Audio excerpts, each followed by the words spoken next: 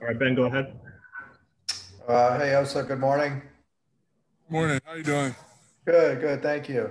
A couple of things. To start with, Coach Kelly said that the start of practice would be an eye opener in terms of kind of seeing what guys look like after this strange off season. What did you see from the defense in terms of whether guys were in football shape? Was there a big variety of readiness amongst the guys, or did you feel like everybody was kind of in a good place? I feel like guys were in a good place. We did a good job of staying connected over the off season, just keeping each other accountable, and that paid off. So I feel like we came in ready, and we've been back for a while now. So that kind of is helping us to be ready to play football. We've been back working for the whole summer, just staying ready for whatever the outcome was. It wasn't looking like we were going to have a season, but we're still working out just in the event that we did. And look at us now. We're in camp, day 2. Did you consider maybe not playing this year and focusing on the NFL, or what kind of went into your decision? There's a whole lot that went into my decision. I mean, I didn't want to go out on an opt-out in general, so ideally being able to play was my number one option. I also want to increase my draft stock as well in that regard. So I feel like I wanted to play this whole time, but just a lot of things were going on. Just had to not be too hasty or too rash or anything like that. Just keep working out, just keep staying in shape for whatever happens, just plan for every possible outcome, and I feel like it's working out. Rick Kimbrell.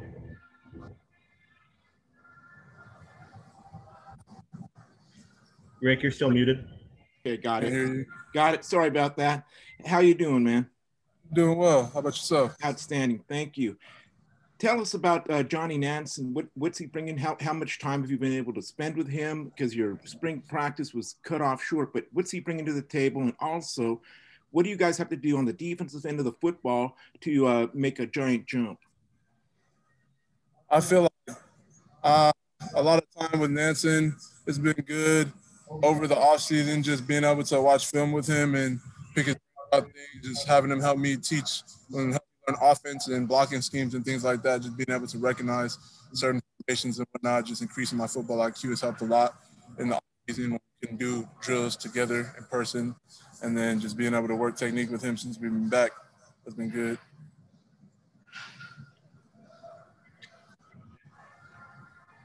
Mike Regalado.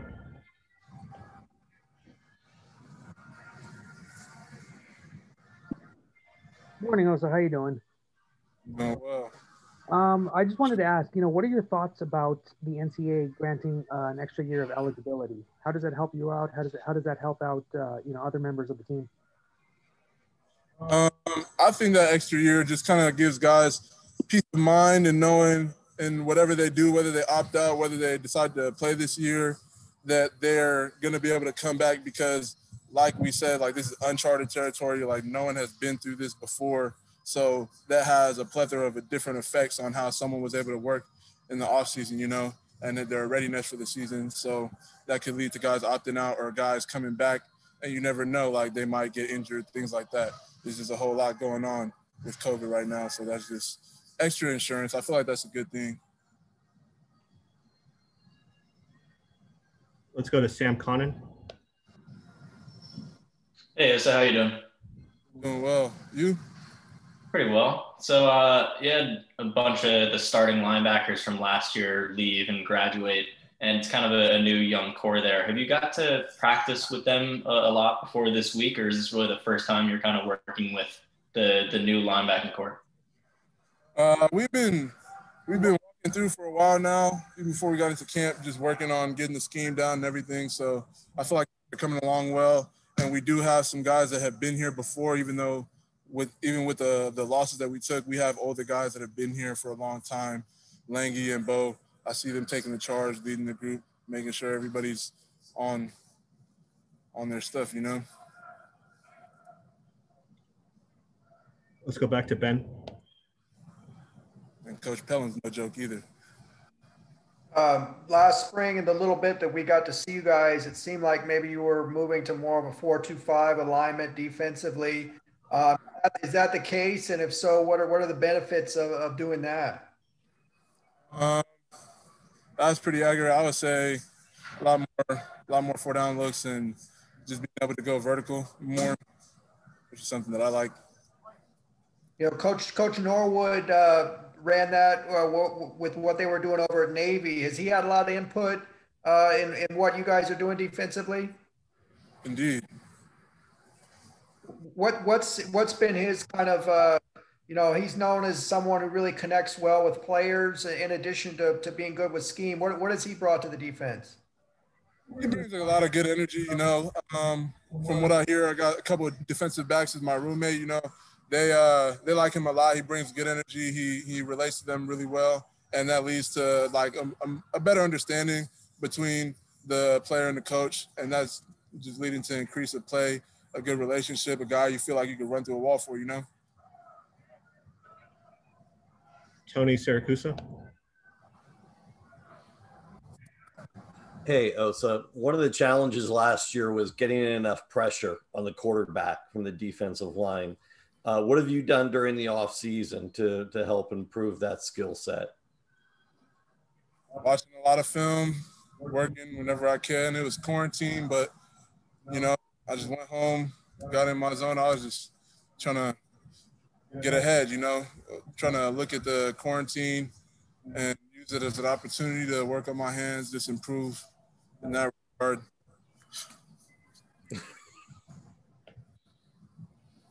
Let's go back to Rick Kimbrell. I didn't hear if you answered the question or not. What do you guys have to do to take the defense to the next step, to become a more dominant defense? I feel like we just got to polish it up, you know. Tackles, all phases, you know, we just got to polish things up. You know, they're getting more experience, getting a higher football IQ, and just progress the team as a whole, you know.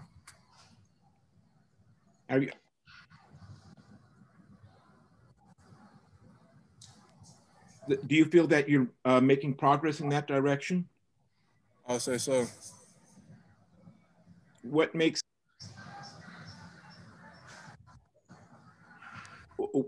you say that? What are the things that you are doing to take that next step? I feel like getting more and more competitive. Energy's pretty good, you know. So I feel like that's just helping it. Guys are taking not the more before I always do. Just more pride, you know, more of a competitive practice, passion. Everyone's happy to be back, you know.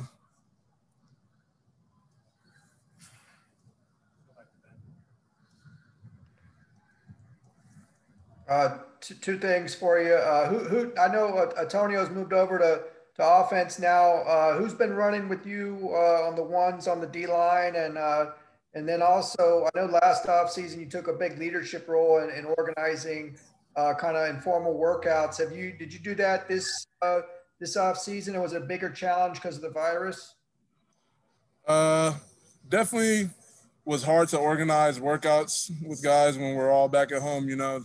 Well, impossible. So we're just making sure we're keeping each other accountable, sending videos of good technique, breaking it down. We're just trying to encourage people to stay working, and the rest, when you're back home, you know, it's up to you. So, but we all here for each other still at the same time, you know. Who's been running with you with the ones on the line? We're still figuring it out right now. We just got into camp, so guys are still shuffling around. We're gonna see who steps it up. Okay, thank you.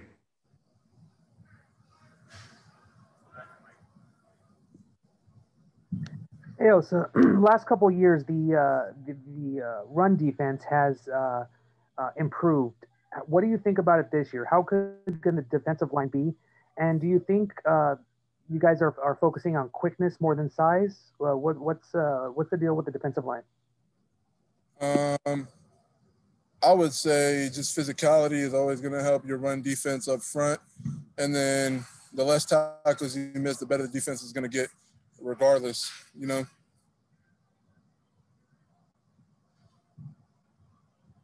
So just dialing those things up is always going to improve our run defense.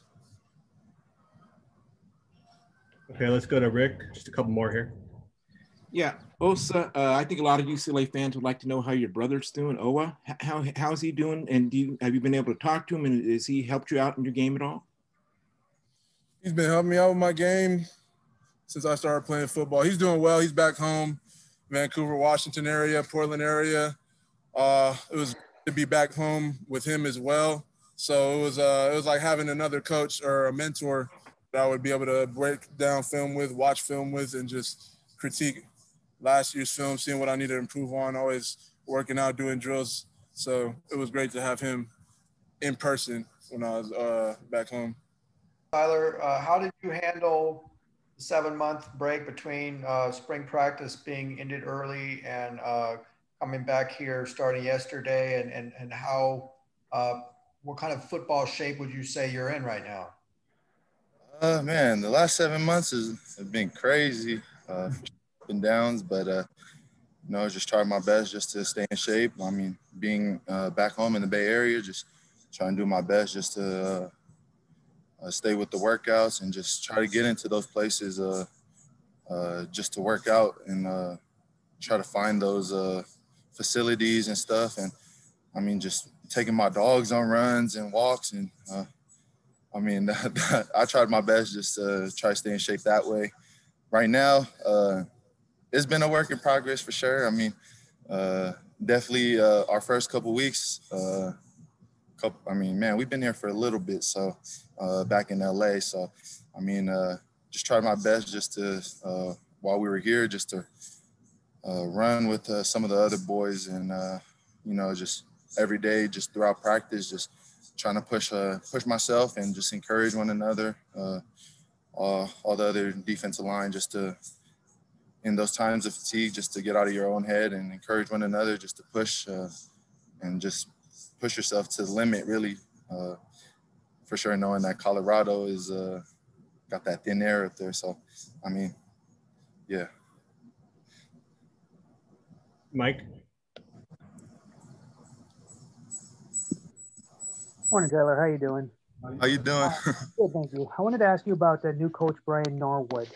What tweaks has he made to the defense, and what do you think about his impression on what you guys are doing going forward? Man, Coach Norwood, for sure, he's the DB coach. So, I mean, man, not too much on the D line. We just put our hand in the dirt and try to get upfield and, I mean, strike our man on key. And, I mean, that's the same thing we were learning last year is the same thing we're doing this year. And, yeah, nothing so much stuff. Rick? Hi, how you doing, man? How you doing? Doing Outstanding. Well, good to see you. Hey, talk to us about Johnny Nansen, the defensive line coach. What's he bringing to the table, and what's it like being with him in the room? Man, Coach Nansen, man, I love his energy, man. He encourages us and he just pushes us to our limit each and every day. I mean, just man, really just his energy is contagious. I mean, I think his biggest line is no juice, you're useless. So, I mean, just him bringing that juice every day, every morning, he's coming into the meeting room hot and ready. Just juice, really, man. That's just the main thing I've taken away from him so far, and him just pushing us to our limit. I mean, and just encourage us to get better each and every day.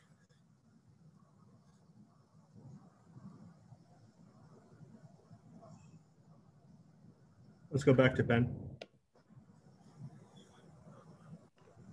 We were talking to Osa before you, and then obviously we saw a little bit of you guys in the spring, and it looked like maybe more of a 4-2-5 on defense. What do you hope to get out of this new kind of scheme that you guys are running? What are the benefits? You know, just same. I mean, Coach Anthony has just been preaching to us just to get off the ball. So, I mean, each and every day we're just working to get off the ball and just, I mean, if we can displace the line of scrimmage, that's just going to help us out up front and just get pressure on the QB, whatnot, just get in the backfield, just try to contribute to our defense each and every way, for sure. Go back to Mike. The last few years, you guys have improved with the run defense. How do you see it improving even more going forward? And do you see an improvement with the pass rush? Yeah, I mean, like I said, each and every day we're trying to get better. I mean, I know we got a lot of guys who've got that game time experience. So, I mean, it's good to know that they're going to be to the left and to the right of us. So, I mean, we can rely on them and just encourage one another really. And just, I mean, our run game for sure, just striking and just knowing run schemes. And, I mean, learning with Coach Nansen, he's been teaching us a lot, just different formations and stuff like that. Pass rush wise, I mean, like we said, we got to get to the quarterback and by any means. So, I mean, just getting off the ball and getting to the quarterback is what we've been working on each and every day. Rick? Yeah, it's kind of the same line of questioning. How can your defense become the dominating defense that it's going to take for you guys to take the next step? What are the things you have to do? As a for sure, it has to start up front. I mean, if we can get pressure and displace the line of scrimmage, get to the quarterback, it doesn't have to be a sack every time, batted balls, and just quarterback hurries is going to help us out tremendously. So, you know, that's our main focus right now, just getting off the ball and getting to the quarterback by any means. Okay, last couple questions. Let's go back to Ben. I know that Tonio went over to offense and Martin Andrus is coming back from an injury. Who else? I mean, you and Osa are kind of known quantities. Who else is? I know we're early in camp here, but who else is running with you guys and looking good and you think can contribute to help this year? We got a lot of different rotations. We don't know who. We got Daytona Jackson. We got Odighizuwa, and you know, we just gonna rotate and see. We just gonna put our best foot forward each and every day. Come out here and compete with one another, and we'll see in 4 weeks who's gonna be out there rotating. Is Martin Andrus back with you guys, or is he still? Yeah, Martin Andrus is back. He's working with us. He's just getting better. We're all getting better each and every day. Just trying to stay healthy and yeah, just stay injury free, man. Knock on wood. Last one. Let's go to Rick. Are any of the young guys, the new freshmen, are any of them standing out early in the camp?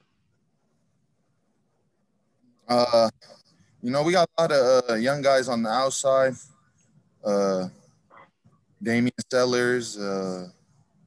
Who else? We got Miles Jackson and Chase Strother Bryant. I mean, everyone's just putting their foot forward. I mean, we also got Vinny Kafusi on with us. So, I mean, we're just all trying to encourage one another and just push each other to our limit. And regardless of if they've been here and had experience or we're just, everybody's in there learning and just trying to put everything together, put all those missing parts together and hopefully get it rolling by the 7th of November.